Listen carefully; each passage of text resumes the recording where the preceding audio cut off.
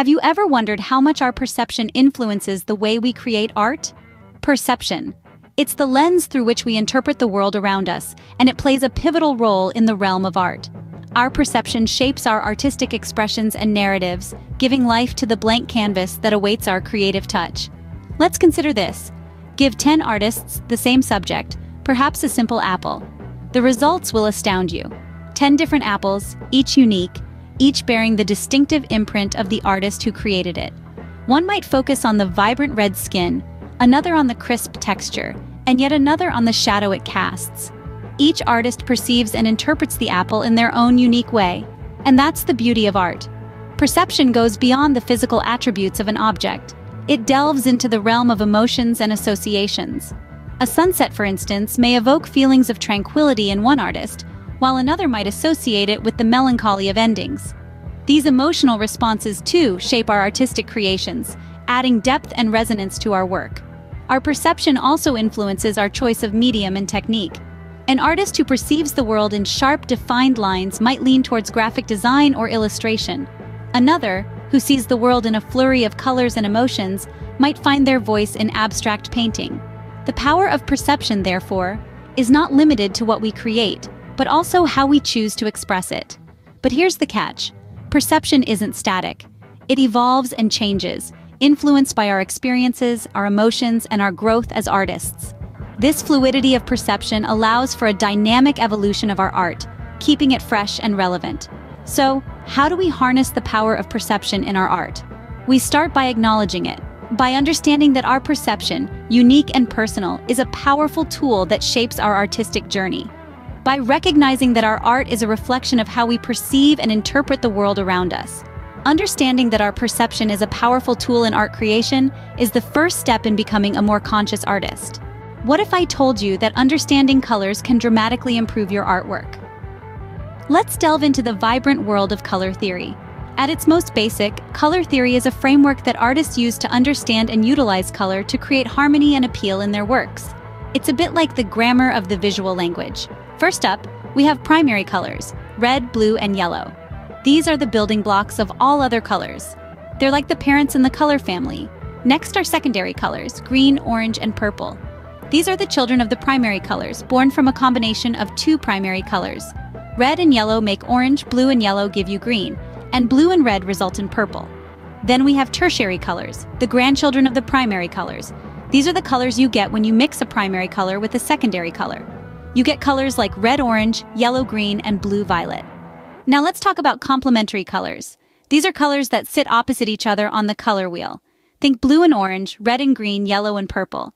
They create a high contrast when placed next to each other, making each color appear more vibrant. It's a fantastic way to make certain elements of your artwork pop. But color is not just about aesthetics. It also plays a significant role in the emotional and psychological impact of your work. Warm colors like red, orange, and yellow can evoke feelings of warmth, comfort, and passion. On the other hand, cool colors like blue, green, and purple can create a sense of calm, tranquility, or even melancholy. But remember, the meaning of colors can vary based on cultural, personal, and situational contexts. So it's essential to consider your audience and the message you want to convey when choosing colors. Mastering color theory allows artists to convey emotions more effectively and make their works more engaging. So go forth and paint your world with the understanding of colors. Did you know that the arrangement of elements in your artwork can make or break it? Composition, my friends, is the silent hero of art and design. It's the invisible hand that guides the viewer's eye through your work, connecting elements, building narratives, and evoking emotions. It's about how the elements of your artwork interact, balance, and relate to each other. Let's chat about one of the most famous compositional techniques, the rule of thirds. Imagine your artwork divided into 9 equal parts by 2 equally spaced horizontal lines and 2 equally spaced vertical lines. The rule of thirds suggests that you position the most important elements in your scene along these lines, or at the points where they intersect. This technique can create more tension, energy, and interest in your composition than simply centering the subject would. But rules, as they say, are made to be broken. The rule of thirds is not a one-size-fits-all solution, but rather a tool to help you think about your composition and how to arrange your elements to create a balanced and eye-catching design. And that brings us to the joy of experimentation. Each piece of art or design is a new opportunity to play with composition. Try different arrangements, break the rules, and see what works best for your unique vision. Experimenting with composition can lead to unexpected and exciting results. It can help you discover new ways of seeing and interpreting the world around you. In the end, the composition is more than just arranging elements on a page or canvas. It's about creating a visual journey, a journey that guides the viewer's eye, tells a story, and evokes emotions. It's about crafting a visual experience that connects with the viewer on a deeper level. So, whether you're painting a landscape, designing a poster, or creating a digital masterpiece, never underestimate the power of composition. Remember, a well-composed artwork can tell a story, evoke emotions, and guide the viewer's eye. Ever wondered how texture can add depth and realism to your artwork?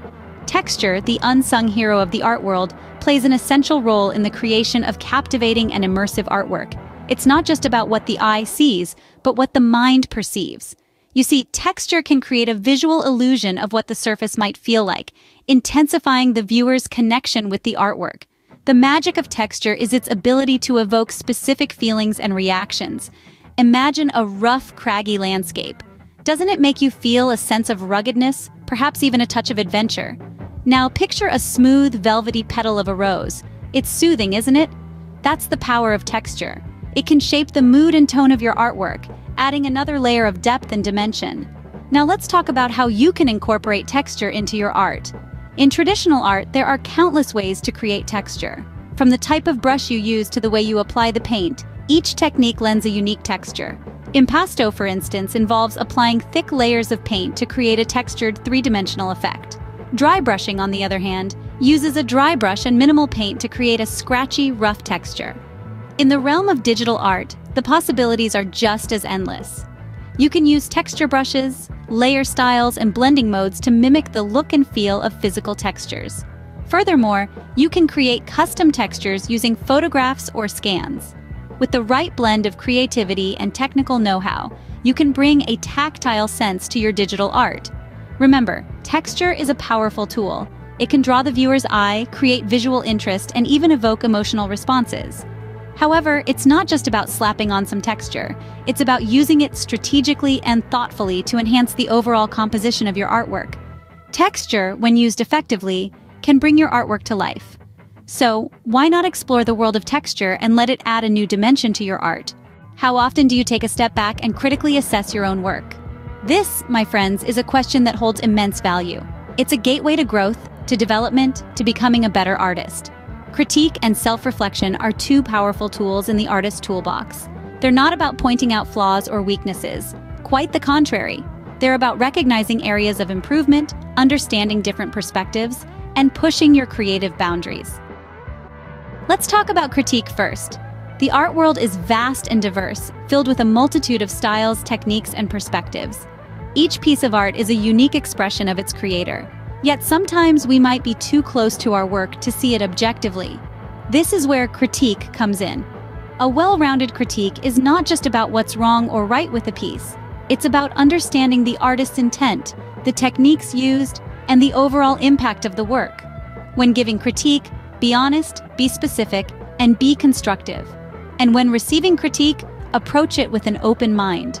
Remember, it's not a personal attack. It's a helping hand, guiding you towards becoming a better artist. Now, on to self-reflection. This is your personal critique, your inner dialogue. It's about taking a step back and looking at your work from a distance. It's about asking yourself questions. What was your intent with the piece? Did you achieve it? What techniques did you use? Were they effective?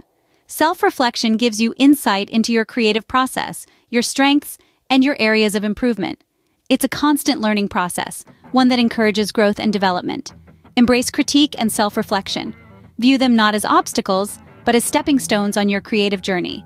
Learn to give and receive critique constructively. Reflect on your work regularly. And most importantly, be open to learning and growing. In the journey of art, critique and self-reflection are your best guides. Embrace them and watch your art flourish.